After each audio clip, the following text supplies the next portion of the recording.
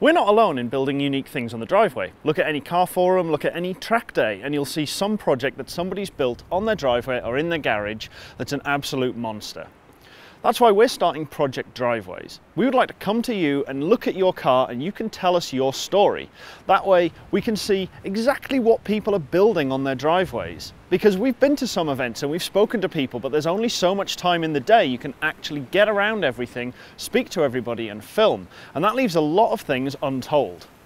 From the mundane to the insane, and from the commuter to crazy, and sometimes they're just plain interesting.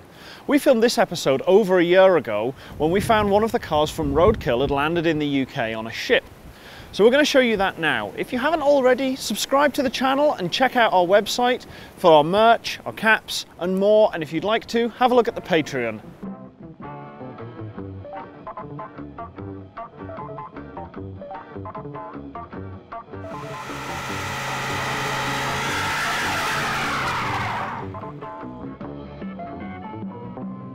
So for our first episode, we're going to look at something a little bit different. Not something you would normally find in the UK, and with a bit of fame. If you're anything like us and you're a fan of Roadkill, then you might recognise this car as a Ford Country Sedan.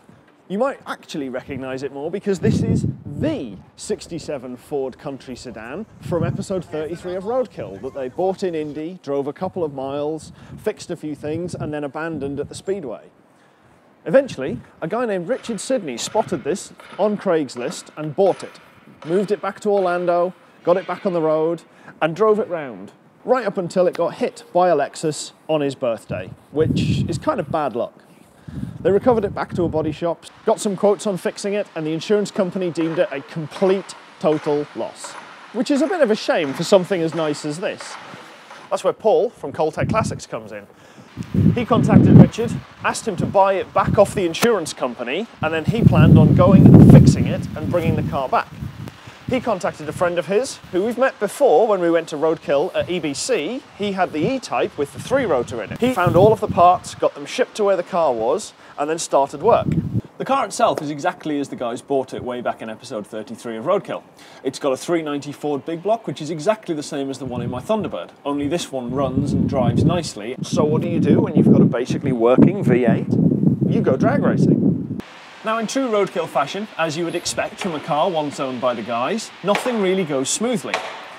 On the way to the drag strip, the rear lights stopped working and some of Florida's finest politely told Paul that his lights were no longer working. This would be fine if it wasn't dark at about 5:30 in the morning on the way to the drag strip. Nevertheless, gets there, everything is still running, everything is fine, nothing has blown up, goes to enter. By the way, you can't drag race in shorts. Paul has to go round the pit asking if anybody has a spare pair of long pants to change into in order to take the car down the strip. Paul managed to do 2 runs and the best time he got was 17:27.4 at 79 miles an hour, which all things considered for an unprepared brick isn't bad. But anyway, let's hear how it sounds. This has 52,000 miles on, which is almost the same as my Thunderbird, which is about 58, I think.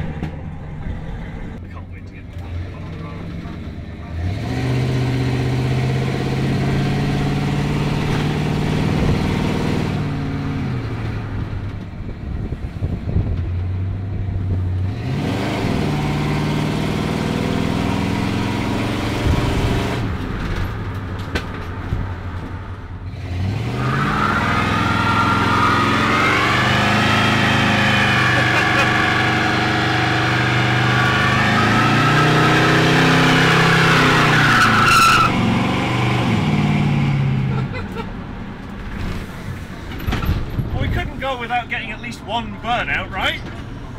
So there we are. Thanks very much to Paul from Coltech Classics for lending us this to look around for a couple of hours and taking us out down the road. If you've got something interesting, something you've built on your drive, something you've cobbled together, we'd really like to film it. We can come to you, we can look around, and you can tell us your story.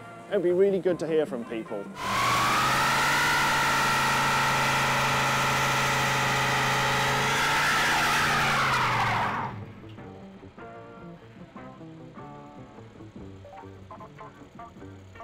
So if you've got something interesting and you'd like it on camera, we can come to you, film it and hear your story. Contact us through Facebook, Instagram, Twitter, or email us at pedalboxshow@gmail.com. You can also have a look at the website. If you haven't already, subscribe to the channel, shop.pedalbox.show to look at caps, t-shirt, merch and more. If you'd like to support any of our builds, patreon.com/pedalboxshow will allow you to be a supporter of the channel. Thanks very much for watching.